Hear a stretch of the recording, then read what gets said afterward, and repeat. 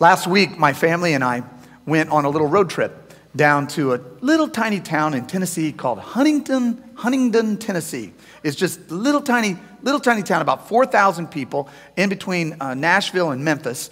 And we tried to get out early in the morning.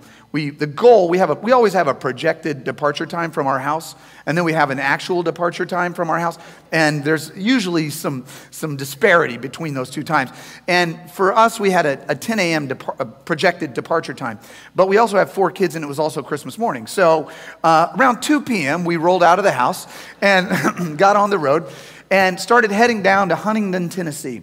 And the problem is that, it's a 4-hour trip. But if you got little kids, there are extra stops. There are little stops here and there, little potty breaks and pit stops and food breaks and this and that and whatever. So it's about a 6-hour trip for us. We usually just add a couple hours to all of our trips. And so we're driving down there.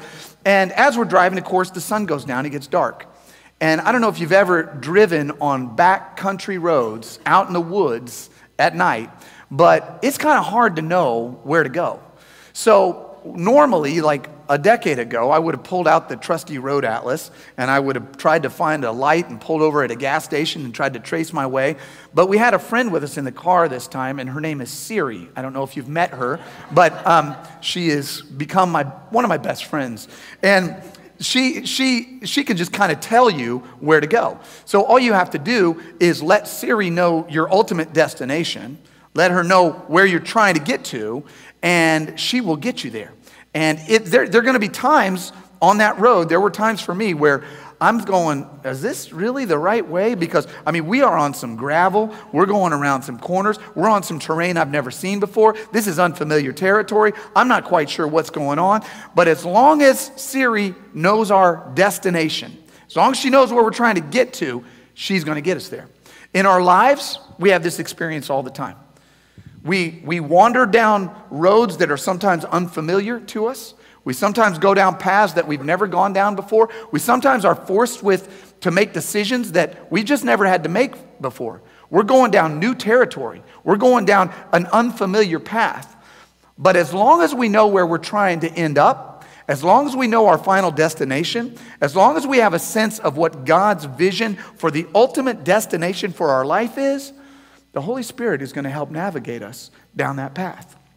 As long as we have an understanding of God's vision for our relationship, there are going to be times where, we're just not quite sure where to go or how to make that decision. But if we have a vision for what God wants for us, His destination for our relationship, then He's going to help us navigate down that path. In our career or in our school or in our life, there are going to be times where we're having to make decisions that we've never made before. But if we can have a clear sense of what God wants for us, the ultimate goal, the final destination, then we can navigate those difficult, dark, and sometimes confusing terrains and paths because we have a vision for what God wants for us. So today I'm titling this message, Vision Sunday, Where We Are Going. Because not only does it matter for you and I individually in our lives to have a sense of where we're going, but it matters for a church to have a clear sense of where God is taking us. Where does God want us as a church community, as a family, to go? What is the path that He's taking us on? All of you have friends or family members, or maybe some of you have been in the position in your life before where you didn't know what the end goal was for your life. You didn't know where God was taking you. You didn't have a sense of where you were going. And we all have friends and family members like this where you go, gosh, right now they're just wandering. They're directionless. They're not going down a path. They're not actually getting anywhere. We've all experienced that either ourselves or with somebody close to us. But as an individual and as a church, we've got to have a sense of vision for where we are going. In fact, Proverbs puts it like this. It says, without a vision, the people perish. If you don't have a clear sense of where we're going, then you'll just end up on the ditch somewhere. You just end up off the path somewhere. You've got to have a clear sense of where you're going so that you can allow the Holy Spirit to guide you there. God spoke to a prophet about 700 years before Jesus. And what He said to this prophet, I love. It was the prophet Habakkuk. And he said this, write down the vision, make it plain so that those who read it can run with it. Not only do you need to know the vision, you got to make it plain. It's got to be clear. Write it down, make it plain so that those who read it can run with it. So this morning, I'm not going to preach in my normal style. We're going to take some time, and it's going to be more of a teaching and informational session about who we are, where we're at, and where we're going. What is our mission? What is our vision? What are the values that guide U City Family Church into 2018? And I would love for you to write this down and make it plain and put it on your refrigerator. He didn't put that in the scripture, but that's what I'm going to add. Put it on your refrigerator or in your vanity mirror so that when you read it, you can run with it. So we're going to have a couple greeters, if you wouldn't mind, greeters to come to the front with some pens and some extra sermon notes. If you need a pen or a sermon note, you can just put up your hand. Our greeters will come to the front, then they'll turn around and look at you. And just raise your hand if you need a pen or a sermon note, and join us in writing this down this Sunday, the last Sunday of the year. So I'm going to start with our mission. What is the mission of U City Family Church? Our mission is to bring people and God together in love. To bring people and God together in love. Now notice this is a two-part mission. One part is a vertical axis. We are bringing people to God. We are getting people and God together in love. This is a vertical axis. We come, we pray, we sing, we preach, we read the word, we praise, we worship, because we want people to connect with God. We want to move beyond religion and get into a real relationship between people and God in love. The other axis of this mission is horizontal, to bring people together in love. Now notice, it's not just bringing people together. A lot of places bring people together. Walmart brings people together. Starbucks brings people together, but we need to bring people together in love. This is a twofold mission statement. We are bringing people closer together with God, and in so doing, we are bringing people closer together with each other in love. In 1962, December 27, Dr. Martin Luther King delivered a speech down in Nashville, I believe. And in this speech, he called it the ethical demands of integration. And in this speech, what he was really drawing out is there's a distinction between bringing people together physically and bringing people together in love. Bringing people together just physically, he called desegregation. This is just where people from different backgrounds and ethnicities and races or whatever are in the same place, right? And that's step one. But the higher ethic, he said, is true integration. That's bringing people together in love. So you're not just physically together, you're spiritually together. And here's the speech that he gave. I got an excerpt, and this just blows my mind. I love the way he put it. He said this. He said, "We don't have to look very far to see the pernicious effects of a desegregated society that is not integrated." In other words, we don't have to look far to see that just having people in the same room together or in the same city or in the same school or in the same office place without a true affinity for each other, without a true love for each other, it doesn't have a good effect. The pernicious effect of a society that is desegregated but not integrated. He said it leads to physical proximity without spiritual affinity, without a real sense of love. It gives us a society where men are physically desegregated and spiritually segregated, where elbows, he said, are together and hearts are apart. It leaves us with a stagnant equality of sameness rather than a constructive equality of oneness. He said, if we really want to live out the gospel, it's about bringing people together with God in love and then bringing people together with each other in love. In fact, at the end of Jesus' ministry, he prayed, and he prayed for you and he prayed for me, and his prayer was this. He said, "Father, I pray that my followers would be one, even as you and I are one. You in me and I in you. I pray, Father, for complete unity among those who are following me.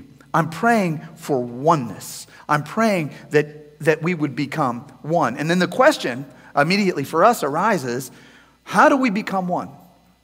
How do we actually have spiritual affinity? How do we move beyond just physical proximity? How do we move beyond just, hey, we're in the same building, or hey, we're in the same city, or the same school, or the same job, right? How do we move to that? There was a lawyer that asked Jesus a question. The lawyers always get it figured out in the Gospels, by the way. not really. But they asked Jesus a question, and they were trying to stump him. And the lawyer said, Jesus, what is the greatest commandment? Of all the commandments, what's the greatest? And what I love about Jesus, he always gives you more than what you ask for. He said, I'm going to give you a 2-for-1. You asked me for the greatest, I'm going to give you the greatest and the second greatest. How about that? He said, the greatest commandment is to love the Lord your God with all your heart, soul, mind, and strength. That's the greatest commandment. Everything. You love God with everything. The second greatest is very similar to that. You love your neighbor as yourself. And he said, on those 2 commandments, all the law, all the prophets, all the rules, all the commandments, all the Bible, all the scripture, everything hangs on those 2 commandments. You drill down on those, everything spills out from that. It's a vertical, it's a horizontal. We love God completely. We love each other unconditionally. That is the vision that Christ has for us. How do we achieve the mission? We love God completely. We love each other. We love you unconditionally. Who is... You can go to that next slide, Naveen, and this says our vision statement. We love God completely. We love you unconditionally. Who is you? It's you. All right? That's the definition. It's you. That's how we do it. There was another prophet about 800 years before Christ, and his name was Hosea. And God gave Hosea, I think, probably the strangest premarital advice of any premarital advice in the history of premarital advice. And there's a lot of premarital, if you've ever been married, or you are married, or you're about to get married, a lot of people have a lot of advice for you. I don't know if you noticed that, but they'll unsolicited, they'll just tell you how you should do it. And then you have a baby, and then they really start telling you so. But God gives Hosea this really bizarre premarital advice. And I do some premarital stuff every once in a while, counseling this. This is not the kind of advice that I would have given, but it's God, so, he's going to do it the way he wants to do it. So he tells Hosea, he says, Hosea, here's what I want you to do. I want you to go into town, and I want you to find a prostitute to marry. Now, when I said this in the first service, the teenagers in the front row all went like this. What? I mean, they literally, one of them was like, whoa, said it out loud. We didn't record it. I wish we had had it recorded. I'm like, that's how we get teenagers' attention. We give them the Bible. And God tells Hosea, he said, I want you to go marry a prostitute. I want you to marry someone who you're pretty confident is not going to be faithful to you. Now, if I'm Hosea, I'm going, is there a plan B in this premarital situation?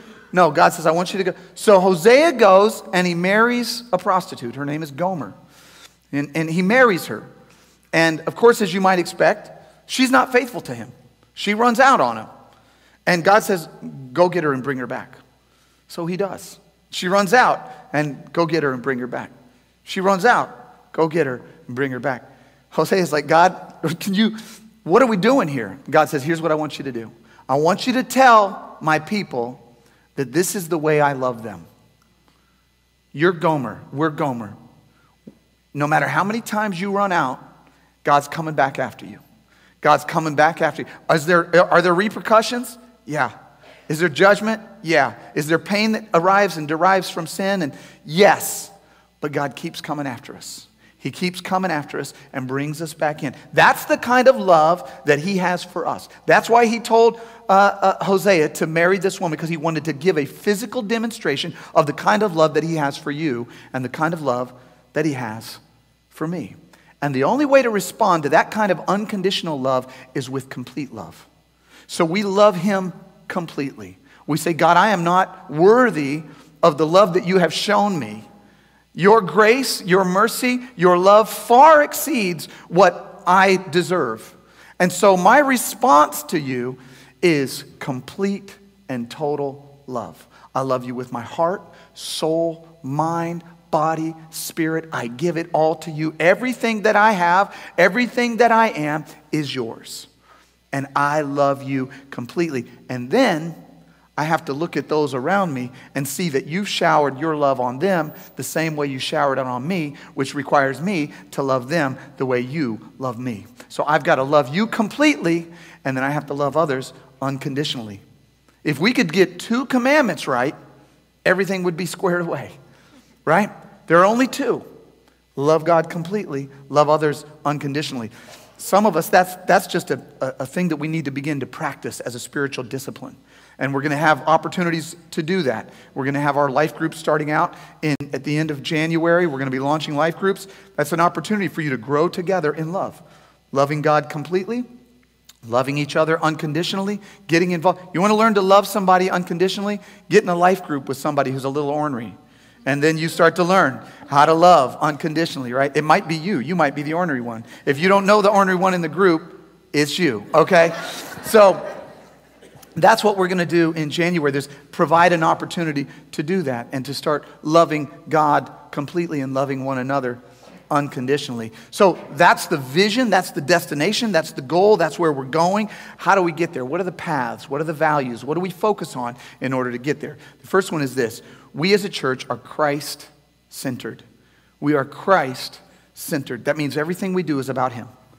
Everything we do is about Christ. When I do premarital counseling, one of the things that I love about it the most is that usually when a couple is that fresh in the relationship, it's that new, there's this kind of freshness to the love, and they're excited about each other. If you've ever been in love, even if it was puppy love, even if you were a teenager, you remember that experience of when you first fell in love with that person.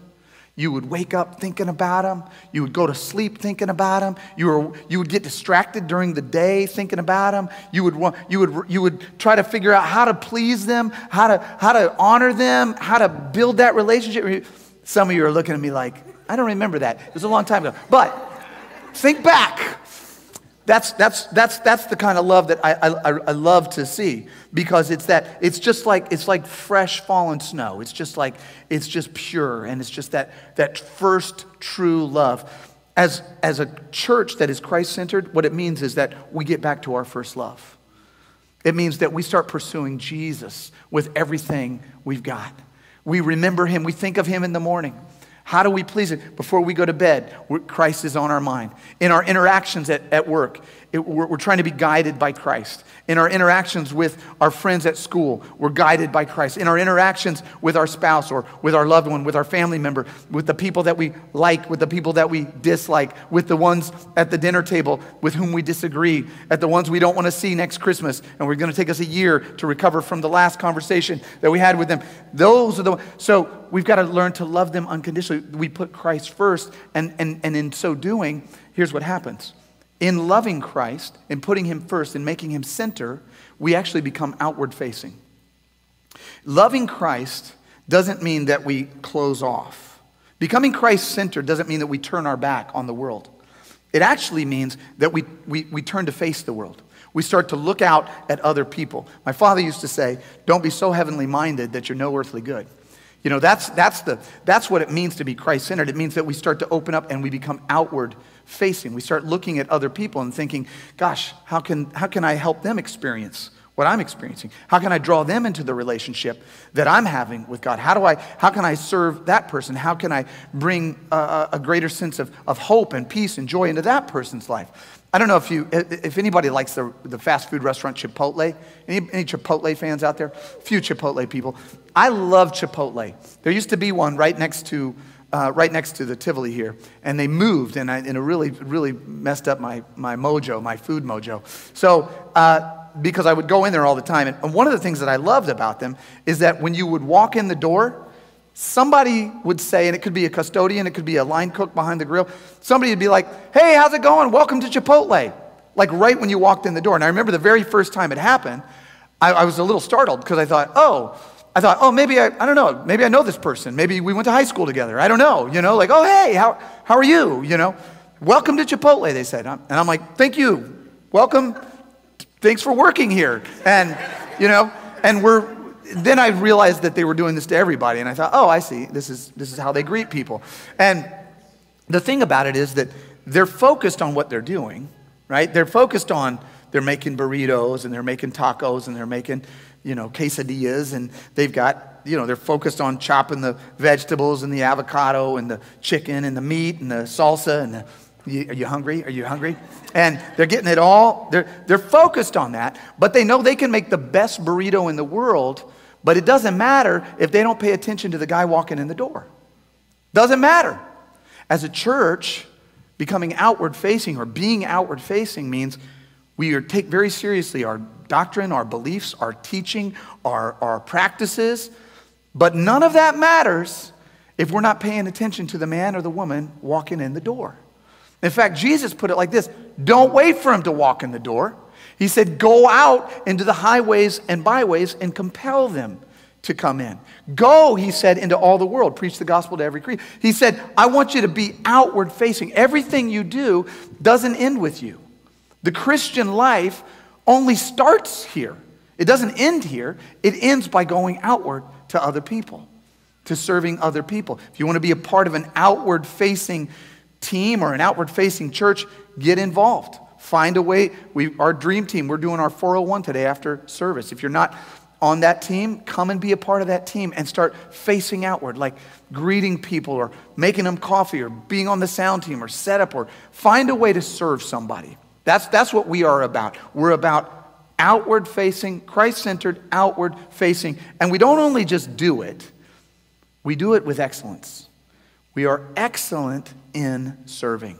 We are excellent in serving. We don't just, just kind of do it and do our duty. And we want to go, the Bible talks over and over about whatever your hands find to do it with all your might. Do it as unto the Lord, because it's Christ that you are serving.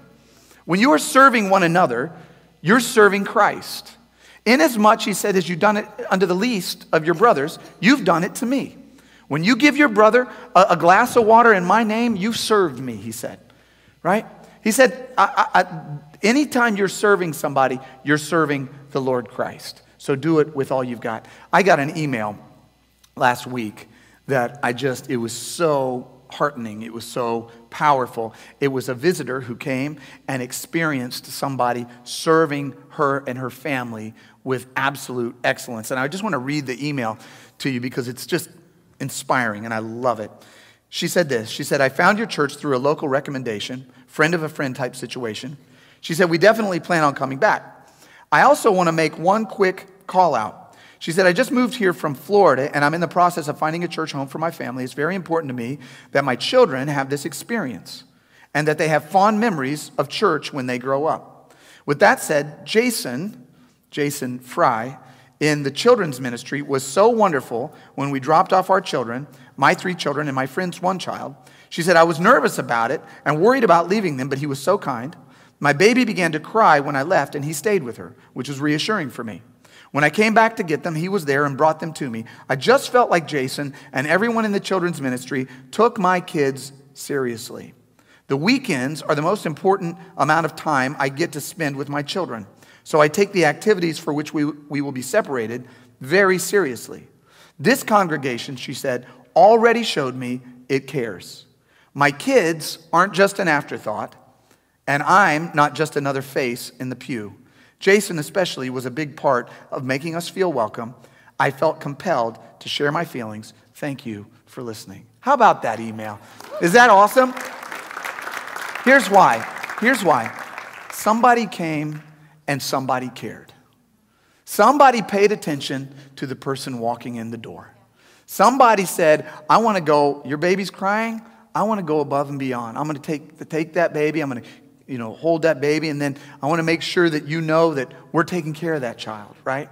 We're going to serve with excellence. We're creating an environment where people feel comfortable and they can let their guard down a little bit and they can receive what God has for them.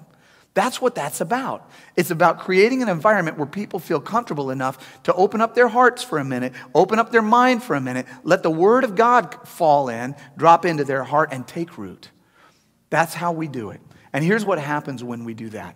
When we care for one another, when we love one another, when we love each other unconditionally, when we serve each other unconditionally, we hit value number 4, and that is we become unified in our diversity. We become unified in the wild multiplicity of the way we are as people coming from all backgrounds, all walks of life. We become unified in our diversity. A lot of people ask me as a pastor, they're like, how did this church become so diverse? You know, most churches are not like this. Why are there people from different ages and different socioeconomic backgrounds and education levels and ethnicities and races? Why are all these people, how did this come together? Like they want the secret sauce. Like how does that happen, right? But it happens when you have a core belief that at the heart of the gospel, we are bringing people and God together in love. It's not a side dish in the gospel. It's the full meal. It's the whole thing. Bringing people and God together in love. It's not a trend. It's not some hip thing to do. It's what Jesus calls us to. It's at the core of his gospel. It's at the core of his ministry. If you look through the gospel, you find that the longest conversation that Jesus had, recorded in the Bible with anybody in the entire Bible, is between him and a woman from a different ethnicity, a different culture, different race, different tribe, different religion than him. You find in Acts chapter 8 that Philip, one of the great evangelists, was taken out of the north and brought to the south because there was a man, an Ethiopian, leaving Jerusalem and heading back down to the continent of Africa. And God said, no, Philip, come and catch him before he goes down, because I want to make sure that this is spreading over there in Africa and in Ethiopia. When Peter in Acts chapter 10 is sort of like just keeping things to himself and kind of staying in his own lane and staying in his own box, God comes and says, hey, Peter, you're being a bigot. I'm going to break you wide open. I want you to go into the house of this group of Italians that you don't like, and I want you to go minister the gospel to them. And he does. He goes into Cornelius' house, and they get baptized and filled with the Holy Spirit, and it just spreads. So at the very core of this, God is saying, my mission, Jesus is saying, my mission is to break this thing wide open, to bring all people together as a family, as one. We are a family, as one, sons and daughters of God. And in fact, in Jesus' final act, his crucifixion, the moment he breathed his last, the moment he gave up the ghost, his arms are spread, he dies on the cross. The scripture says that there was a thick curtain between the holiest of holies, where God's presence, his Shekinah glory, was encased, and then the rest of the world. And when Jesus died, when his body was broken, when his last breath was breathed, the scripture says that veil was torn right in two, from top to bottom, split wide open. Why? So that the whole world could come together in Christ as a family, could follow him, could find him. No matter where you come from, no matter what your background is, no matter what tribe, culture, creed, or race you come from, you come together under Christ as one in family. We are unified in diversity. That is at the core of the gospel. So the question for you and I is this: what if we apply this vision to our life, to your life? What if you apply the vision of bringing people and God together in love? What if you apply that in your very, very core of your being? What if you become a Christ-centered person? What if you become an outward-facing person in 2018? Not concerned about self, but opening up and seeing other people and trying to serve other people. And what if you strive to do that with excellence in every area of your life, in your school, on your job, in your home, with your kids, with your families and your friends? What if you decide that at the very core of your being, part of your goal is to become unified in the diversity of the situation that you happen to be in? What does your life start to look like? I say that in 2018, we as a church family, we press into this, bringing people and God together in love, loving God completely, loving each other unconditionally, because that starts small. That started small here. That started with a handful of people. And then a year later, it's 100 people, and then 200, 300, 500. I mean, the way this thing works is it transforms lives one at a time. And it spreads. That's the whole thing with the gospel, is you take this vision that Christ gave to us, and it spreads across the world. That's the whole goal. That's the vision of Christ. That's what it means when Jesus said, I pray that your kingdom would come where? On earth, as it is in heaven. You know what his kingdom looks like in heaven? You know what the final destination looks like? You know what the final goal is? The final data points that are plugged into the GPS? John, the apostle, tells us in the last book in the Bible, in Revelation, he said, I had a vision of the very end goal. And here it is. Here's what it looks like. He said, every tribe, every tongue, every nation, every language group, every people are gathered around the throne, and they're saying, God is our salvation. And they're worshiping Christ together as one. That is the goal. That is the destination. So 2018, U City Family Church, we plug that coordinate into our GPS because that is where we are heading. Amen. Let me pray for you. Let's close our eyes and let me close us out. Father, I come before you right now. Gratitude for what you've done in our hearts over the last year. You have done amazing things in our life, and we praise you. We are grateful to you. We praise you for what you've done in our church. We praise you for the lives that are being transformed and relationships that are being restored and hearts that are being mended. And God, we just praise you for that. And Lord, we look forward to the vision that you have for us in 2018. We look forward to pressing in to the gospel, to bringing people and God together in love, to loving you completely, loving others unconditionally. God, we just press into that, and we ask, God, that you would give us strength, that when we fall back and when we get distracted and when we fail and when we end up going down a dark road and a strange path that we don't know where we're going, that you would remind us of the coordinates, that you would remind us of the vision, that you would remind us of our first love, and that we would come back to you with hearts wide open. Father, we pray that you would receive all of the honor, all of the praise, all of the glory from our pursuit of you this morning and in this coming year. In Jesus' name we pray. Amen.